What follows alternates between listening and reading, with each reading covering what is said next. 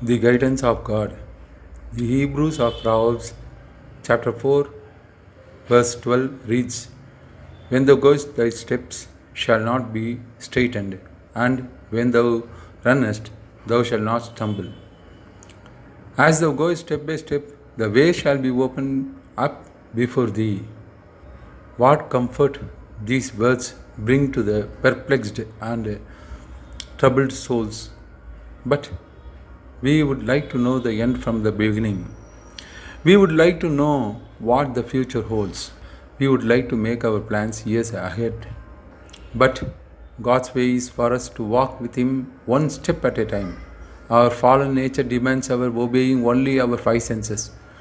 This is a life of faith and walk of faith. Perhaps some who read this are troubled by the black clouds that are gathering in the horizon. Perhaps you are confronted with problems that seem to have no answer. You are faced with such great difficulties that you do not see how that you can possibly get through. For this reason, you are in depths of despair. Your soul is cast down and filled with heaviness. You have lost the joy of your salvation. Hence you have lost the testimony of Christ. The trouble is, you have your eyes on your troubles and not on Christ. His promise is, as thou goest step by step, the way shall be opened up before thee. Our part is to keep on moving forward one step at a time. His part is to open up the way before us. He has prepared everything for us. Meditate on Ephesians chapter 2, verses 8 and 10. Perhaps the Lord has put you in this difficult situation in order to teach you to try Him. He wants to teach you to walk with Him. You wish to walk and live in your own way. The Lord wants to teach you to walk in His own way. His way is right way. It is the best way. See how He taught the Israelites in wilderness and Job. Job, 23rd chapter, verses 9 and 10. On the left hand, where He doth work, but I cannot behold Him. He hideth Himself on right hand, that I cannot see Him, but He knoweth the way that I take. When He hath tried me, I shall come forth as gold. Deuteronomy 29th chapter, 5 and 6 verses. And I have led you 40 years in wilderness. Your clothes are not waxen old upon you. Thy shoe is not waxen old upon thy foot. You have not eaten bread, neither have you drunk wine or strong drink, that you might know that I am the Lord your God. See what price you paid to shout, My Redeemer liveth. Today, people preach a false and easy religion of miracles and prosperity. The people who rejected God's way. See 2 Thessalonians chapter 2, verses 7 to 14.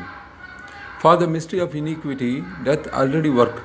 Only he who knoweth now letteth will let, until he be taken out of the way.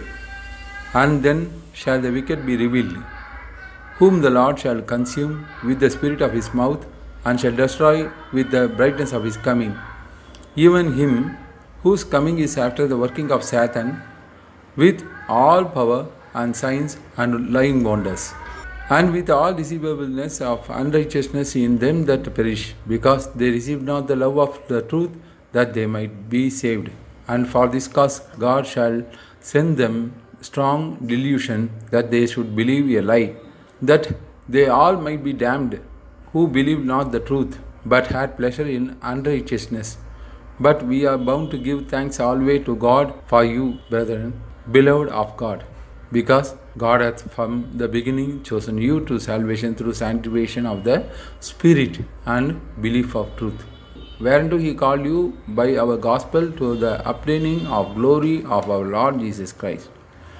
When the children of Israel crossed the river Jordan, the priest had to dip their feet in the brink of the river before the waters receded before them. They did not stand still waiting for God to roll the waters back, and they did not plunge in over their heads. Neither did they stand scheming and planning how they might get across by building boats or bridges. They simply obeyed God and the things which He told them to do. This is God's way. What joy and peace we find as we walk in this way. To find the perfect will of God, remember these points. Number 1. First, your heart must not have the will of your own.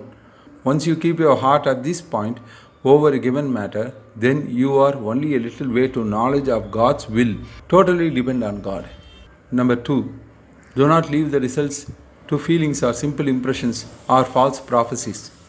If so, you will come under great delusions, as many Christians are, without surrendering their will but dictate to God what their will is and asking God to obey their will. This is a powerful center for devil and emotions to work. Then see the will of the Spirit of God in connection with the Word of God. The Spirit and the Word must agree. That is our Urim and Thummim. If you look to the Spirit alone without the Word, like many believers, then you are in delusions too and become Antichrist. Now watch carefully the providential circumstances. This is walking without shoes. We walk roughly with shoes on, but slowly without them. These will indicate God's will in connection with the Word and the Spirit. Then prayerfully ask God to reveal His will correctly and clearly. After considering all these things, you will be able to come to some clear decision prayerfully. God hears your prayers at the end time positively. John 16:23 and 24. And in the day ye shall ask me nothing. Verily, verily, I say unto you, whatsoever you shall ask the Father in my name, He will give it to you. Hitherto have you asked nothing in my name. Ask, and ye shall receive, that your joy may be full. Then after a few believing prayer, your mind will come to a perfect peace. In my 40 years of full-time dependence on God, I have found this method unfailing, and I am able to please God totally. Otherwise, I will be like Samson grinding the mill without his eyes in man-made denominations. This way will keep your eyes open without getting into spiritual blindness and putting your load on others. I am very happy man since I came to trust our Lord and Redeemer. In this way, riches and prosperity are not everything in this world. Read 1 Timothy chapter 6, 9 and 10. But they that will be rich fall into temptation and a snare, and into many foolish and hurtful lusts, which drown men in destruction and perdition. For the love of money is the root of all evil, which, while some coveted after, they have erred from faith, and pierced themselves through with many sorrows. And read 1 John chapter 2, 15 to 17th verses. Love not the world, neither the things that are in the world. If any man love the world, the love of the Father is not in him. For all that is in the world, the lust of flesh, the lust of eyes, the pride of life, is not of the Father, but is of the world. And the world passeth away, and the lust thereof, but he that doeth the will of God abideth forever.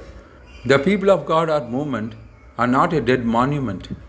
The donkey of Bileam had better guidance than the prophet Bileam. Shri Lahari Omtatsat.